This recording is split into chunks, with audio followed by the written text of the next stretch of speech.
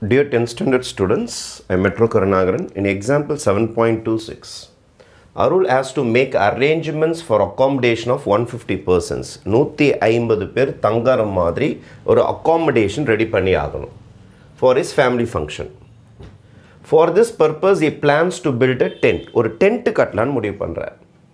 அதோட ஷேப் எப்படி இருக்கும்னா cylinder surmounted by a cone.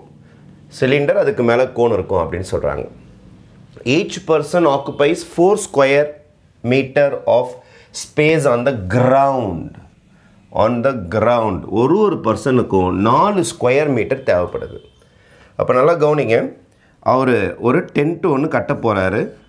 அப்போ டென்ட்டு கட்டுறதுக்கு ஃபஸ்ட்டு சிலிண்ட்ரிக்கல் ஷேப்பில் ஒரு பார்ட் கட்டிடுவார்.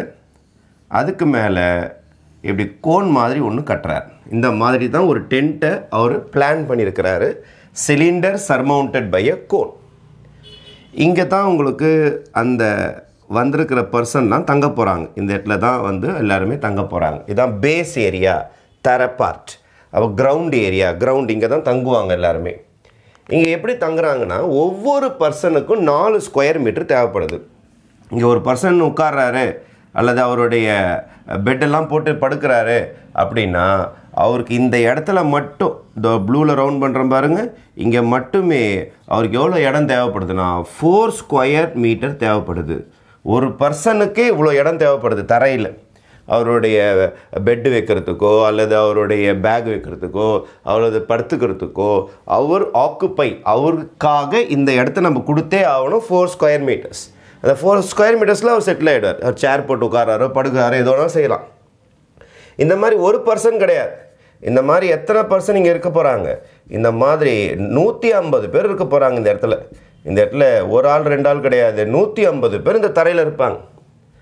அப்போ ஒரு பர்சனுக்கே 4 ஸ்கொயர் மீட்டர் நம்மளுக்கு தேவைப்படுது. சரி, 40 cubic metre of air to breath. அப்போ இவங்க இங்கே தங்கும்போது காற்று தேவைப்படும். அப்போ ரூம் ரொம்ப பெருசாக இருந்தது தான் சஃபகேஷன் வராது, மூச்சு திணறாது. அதனால் இந்த ரூமுடைய அந்த வால்யூம் இருக்குது பாருங்கள், காற்று இந்த டாட்டாக இருக்கிற பாருங்க, இதெல்லாம் காற்று. இந்த காற்று எல்லாமே தேவைப்படுது. அப்போ ஒரே ஒரு ஆளுக்கு எவ்வளோ காற்று தேவைப்படுது, எவ்வளோ ஏர் தேவைப்படுது அப்படின்னு பார்த்தீங்கன்னா 40 கியூபிக் மீட்டர் காற்று தேவைப்படுது ஒரே ஆளுக்கு. அப்போ இவருக்கு கொஞ்சம் காற்று தேவை, இவருக்கு கொஞ்சம் காற்று தேவை, இவருக்கு கொஞ்சம் காற்று தேவை, இவருக்கு கொஞ்சம் காற்று தேவை. அப்போ இருக்கிற 150 பேருக்கும் காற்று உள்ளார இருக்கணும். ஏர் இருந்தால் தான் சஃபகேஷன் வராது, திணறாது, மூச்சு திணறாது, உள்ளார கம்ஃபர்டபுளாக இருக்க முடியும். அப்போ இந்த சம்மில் 2 விஷயம் நீங்கள் யோசனை பண்ணணும். தரை ஏரியாவும் நமக்கு தேவை, மக்கள் உட்கார்றதுக்கு 150 பேர், மூச்சு விடுறதுக்கு காற்றும் தேவை. அதனால் வால்யூமும் தேவைப்படுது இந்த இடத்துல. அந்த இடங்களுடைய பில்டிங் கொஞ்சம் பெருசாக இருந்தால் தான் மூச்சு விட முடியும். இந்த 2 ஐடியா வச்சுக்கிட்டு இந்த சம் ஸ்டார்ட் பண்ணலாம். What should be the height of the conical part of the tent if the height of the cylindrical part is 8 meter. ஒரே ஒரு ஐடியா மட்டும் தான் கொடுத்துருக்காங்க. சிலிண்டருடைய ஹைட் மட்டும் 8 மீட்டர். அப்போ கோனுடைய ஹைட் என்ன இருக்கணும், கோனுடைய ஹைட் என்ன இருக்கணும் அப்படின்னு சொல்லிட்டு கேட்டிருக்காங்க. கோனுடைய ஹைட் என்ன அப்படின்னு பார்த்தா கொஸ்டின். இந்த கான்செப்டை வச்சுக்கிட்டு நம்ம சம்ம ஸ்டார்ட் பண்ணிடலாம். கோனுடைய ஹைட்டை நம்ம இப்போ கண்டுபிடிக்க போகிறோம், ரைட்? ஃபஸ்ட்டு சிலிண்டருடைய பேஸ் ஏரியாவை ரெடி பண்ணுவோம். சிலிண்டருடைய பேஸ் ஏரியானா இங்கே தான் மக்கள் வந்து தங்க போகிறாங்க ஃபஸ்ட்டு, அப்புறம் மூச்சு விடுறதை பற்றி பார்ப்போம். ஃபஸ்ட்டு சிலிண்டருடைய பேஸ் ஏரியா ஒர்க்கு நான் ஸ்டார்ட் பண்ண போகிறேன். சிலிண்டருடைய பேஸ் ஏரியா, சிலிண்டர் ஹெட்டிங் போட்டுட்டேன்னா அதோடைய பேஸ் ஏரியாவை வேலையை ஆரம்பிக்க போகிறேன். பேஸ் ஏரியானா தரை எவ்வளோ இடம் தேவைன்றதை கணக்கு பண்ண போகிறேன். ஒரு ஆளுக்கு 4 ஸ்கொயர் மீட்டர், ஒரு ஆளுக்கு 4 ஸ்கொயர் மீட்டர் வரப்போகிறது. எத்தனை பேர்? 150 பேர்.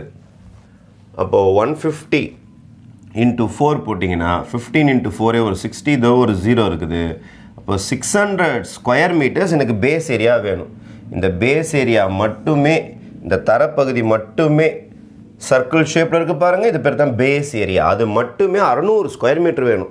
600 ஸ்கொயர் மீட்டர் இருந்தால் தான் வர 150 பேரும் ஒவ்வொரு ஆளும் 4 ஸ்கொயர் மீட்டர் எடுத்துக்கிட்டு கம்ஃபர்டபுளாக இங்கே தங்க முடியும். அப்போ நீங்கள் டென்ட்டு கட்டும் பொழுது தரப்பகுதி மட்டுமே எவ்வளோ பெருசு இருக்கிற மாதிரி பார்த்துங்க, 600 ஸ்கொயர் மீட்டர்ஸ் இருக்கிற மாதிரி பார்த்துங்க பேஸ் ஏரியா ரைட். சரி, பேஸ் ஏரியாவுக்குன்னு ஒரு ஃபார்முலா இருக்குது. பேஸ் ஏரியா சிலிண்டருக்குன்னு ஒரு பேஸு, அதுக்கு ஏரியா கண்டுபிடிக்கிறதுன்னு ஒரு ஃபார்முலா இருக்குது. அது பேர் பையார் ஸ்கொயர். எப்படி சார் பையார் ஸ்கொயர் வந்தது? இது ஒரு சர்க்கிள் ஷேப்பில் தானே இருக்குது, பார்க்குறதுக்கு சர்க்கிள் மாதிரியே தான் இருக்கும். சர்க்கிளோட ஏரியா தான் base area. சர்க்கிளோட ஏரியானா pi r square, base ஏரியானாலும் pi r square. அப்போ இந்த சர்க்கிளோடைய ஏரியா தான் நம்மளுக்கு பேஸ் ஏரியா, சர்க்கிளோட ஏரியா ஃபார்முலா தான் பையார் ஸ்கொயர், அதை தான் பேஸ் ஏரியாவுக்கு யூஸ் பண்ணுவோம்.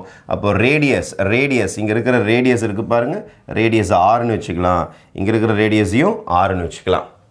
இங்கே 2 ஹைட் இருக்குது, ஒன்று சிலிண்டரோட ஹைட்டு, இன்னொன்று வந்து கோனோட ஹைட்டு.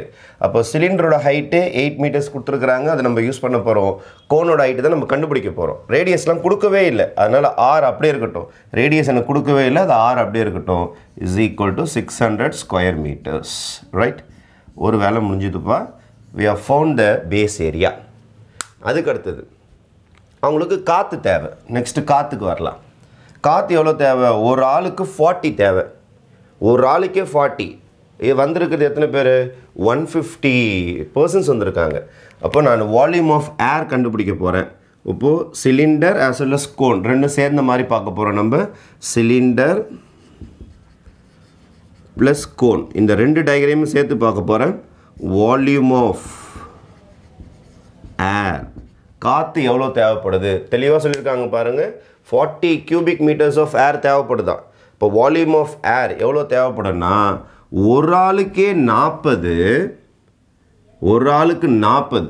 இப்போ பாருங்கள், ஈச் பர்சன் ஒவ்வொரு ஆளுக்கும் ஒரு ஆளுக்கே 40 வந்திருக்கிறது 150 பேர். அப்போ எவ்வளோ காற்று தேவைப்படும்னா 4 × 15 ஒரு 60, தோ ஒரு 0 cubic மீட்டர். இவ்வளோ காற்று தேவைப்படும் வால்யூம் ஆஃப் ஏர்.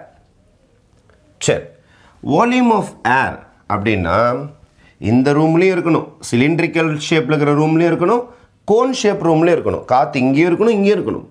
அப்போ வால்யூம் ஆஃப் ஏரோடைய இன்னொரு டெக்னிக்கல் வேர்டு என்னன்னா volume of cylinder plus volume of cone அப்படின்னு அர்த்தம். ஒத்துக்கிறீங்களா? வால்யூம் ஆஃப் ஏர்னால் இங்கே மட்டும் கிடையாது, இங்கே தானே இருக்குது. அதனால் volume of cylinder plus volume of cone is equal to எவ்வளோ நம்மளுக்கு டோட்டலாக காற்று தேவைப்படுதுன்னா 6000. அப்போது ஜென்ரலாக டென்ட்டு கட்டும்பொழுது காற்று இவ்வளோ தேவைப்படுதுன்னு சொல்லுவாங்க. ஆனால் ஒரு மேத்தமெட்டிஷியனுக்கு ஆஸ் அ மேக்ஸ் ஸ்டூடெண்ட்டாக இதை வால்யூம் ஆஃப் ஏராக நம்ம சொல்லாமல் டெக்னிக்கலாக சொல்லணும்னா வால்யூம் ஆஃப் சிலிண்டர் உள்ளாரையும் காத்திருக்கும், கோனுக்குள்ளாரையும் காத்திருக்கும். அப்போ volume of cylinder plus volume of கோன்னு சொல்லணும். Volume of cylinder plus volume of cone. நான் என்ன பண்ண போகிறேன்னா வால்யூம் ஆஃப் சிலிண்டர் கோன் கண்டுபிடிக்கிறதுக்கு நம்மக்கிட்ட இதோட ஹைட்டு கொடுத்துருக்குறாங்க. எதோட ஹைட்டு கொடுத்துருக்காங்கன்னா சிலிண்ட்ரிக்கல் பார்ட்டோட ஹைட் வந்து 8 மீட்டர்ஸ்னு கொடுத்துருக்காங்க. அப்போ சிலிண்டர் இருக்குது பாருங்கள், சிலிண்டரோடைய ஹைட்டை வந்து h1 வச்சுக்கிறேன். h1 is equal to 8 meters. இவனோட ஹைட்டை h2ன்னு வச்சுக்கலாம். இவனை தான் நம்ம கண்டுபிடிக்க போகிறோம். இப்போ இந்த டயக்ராம்லேயே நீங்கள் மார்க் பண்ணிக்கலாம். height of the cylinder is h1 and height of the cone is h2. இதை தான் நம்ம கண்டுபிடிக்க போகிறோம். சரி, வால்யூம் ஆஃப் த சிலிண்டர் என்ன formula? By R square H. ஆனால் இவனுக்கு மட்டும் h1 போட்டுங்க வித்தியாசத்துக்காக. ஏன்னா இங்கே ஒரு h இருக்குது, இங்கே ஒரு h இருக்குது, அதனால் h1. R1 R2 போடணுமா சார் ரேடியஸ்க்குன்னா? வேண்டாம். ஏன்னா இங்கே என்ன ரேடியஸோ அதே தான் கோனுக்கும் ரேடியஸ், அதனால் ஒரே ஆர் தான் வரப்போகுது. ரேடியஸ் தனியாக சிலிண்டருக்கும் கோனுக்கும் வேறு கிடையாது, ஒன் அண்ட் த சேம். 2 பேருக்கும் ஒரே ரேடியஸ்ன்றதுனால நம்ம ஆர் அப்படியே போட்டுக்கலாம். அதனால் இங்கே R1 R2 போடுவோம், ஹெச்சுக்கு மட்டும் வித்தியாசம் காட்டினா போதும். அடுத்தது volume of the cone. Volume of the cone formula 1/3 πr square H. 1/3 πr square H தான் வால்யூம் ஆஃப் த கோன். இது வால்யூம் ஆஃப் த சிலிண்டர். 1/3 மட்டும் வித்தியாசமாக இருக்கும் ரெண்டும் பார்க்குறதுக்கு. ஆனால் கோனோடைய ஹைட்டை வந்து h2ன்னு சொல்கிறாங்க. அதனால் சும்மா ஒரு வித்தியாசத்துக்காக 2ன்னு போட்டுக்கலாம். 1 என்றால் சிலிண்டர், 2 என்றால் கோன். 1 என்றால் சிலிண்டர், 2 என்றால் cone. is equal to 6000. is equal to 6000. இதில் தெரிஞ்சதை மட்டும் நம்ம சப்ஸ்டியூட் பண்ணுவோம். பை அப்படியே இருக்கட்டும். ஆரை பற்றி ஒன்றுமே தெரியாது நம்மளுக்கு. ஆரை பற்றி ஒன்றுமே தெரியாது, ரேடியஸை பற்றி ஒன்றுமே தெரியாது. ஆறு அப்படியே இருக்குது பாருங்கள். ரேடியஸோட அளவு கொடுக்கவே இல்லை, நமக்கு தெரியவே தெரியாது. ஹைட் ஆஃப் த சிலிண்டர் கொடுத்துருக்காங்க, இது இருக்குது பாருங்கள். h1 is equal to 8. h1 is equal to 8. 8 போட்டுக்கலாம்ப்பா. Plus 1 by 3 pi r square h2 பற்றி ஒன்றுமே தெரியாது is equal to 6000 right. இங்கே ஏதாவது காமன் உங்கள் கண்ணுக்கு தெரியுதா பாருங்கள். pi r square வெளில எடுத்துருங்க. pi r square வெளில எடுத்துருங்க. மீந்தது 8 plus 1 by 3 h2 இது மட்டும் தான் மீந்தது is equal to 6000. ஆக்சுவலாக இது 6000 என்பது டோட்டலாக எவ்வளோ காற்று தேவைப்படுது. அப்போ காற்று என்றால் அந்த ரூமில் இருக்கிற காற்று. அந்த ரூம் எப்படி இருக்கும்? சிலிண்டரும் கோனும் சேர்ந்தது தானே ஒரு ரூமு, ஒரு டென்ட்டு. அப்போ volume of cylinder plus volume of cone, volume of cylinder plus volume of cone. Volume of tent தான் நம்ம வால்யூம் ஆஃப் ஏர்னு சொல்கிறோம். வால்யூம் ஆஃப் ஏர்னா டென்ட்டுன்னு அர்த்தம். டென்ட்டு 2 பாகங்கள், ஒன்று சிலிண்டர் இன்னொன்று கோன். ஏன் சார் வால்யூம் யூஸ் பண்ணுறீங்கன்னா கொள்ளளவு, அவ்வளோ காற்று உள்ளார இருக்கணும். அவ்வளோ காற்று உள்ளார இருந்தால் தான் அவன் மூச்சு விட முடியும். அதனால் வால்யூம் தான் போட்டாகணும். நீங்கள் உள்ளார போய் பூந்துன்னு இருக்கணும். வால்யூம்னா உள்ளார அடைப்பட்டு இருக்கணும், கொள்ளளவுன்னு சொல்லுவாங்க. அந்த அளவுக்கு இருந்தால் தான் நீங்கள் இது போட முடியும். அதனால தான் வால்யூம் யூஸ் பண்ணின்னு இருக்கிறேன். இது ஏன் சார் ஏரியா யூஸ் பண்ணிக்கிறீங்க இந்த இடத்துல? பேஸ் ஏரியானா தரை. அது தரையில்னா உட்காருவாங்க. இப்போ தரையில் உட்காருவாங்க, பெட்டு போட்டு படுப்பாங்க, அல்லது சேர் போட்டு உட்காருவாங்க. அதனால் தரை மட்டும்ன்றனால அதில் ஏரியான்ற வார்த்தை நம்ம யூஸ் பண்ணுறோம். ரைட். சரி, pi r ஸ்கொயரோட ஆன்சர் ரெடியாக இருக்குது பாருங்கள். எடுத்து போய் இங்கே சப்ஸ்டியூட் பண்ணுறேங்க. 608 plus 1 by 3 h2 is equal to 6000. இது டிவைடில் கொண்டு போயிடுங்க. 8 plus 1 by 3 h2 is equal to 6000 divided by 600. Multiplication தான் டிவிஷனில் போயிடும். 2 0க்கு 2 0 அடிச்சிடும். இது அடிச்சிங்கன்னா 10 times 8 plus 1 by 3 h2 is equal to 10 plus 8 அந்த பக்கம் அனுப்புங்க. 1 by 3 h2 is equal to 10 minus 8 plus 8 அந்த போச்சுன்னா minus 8.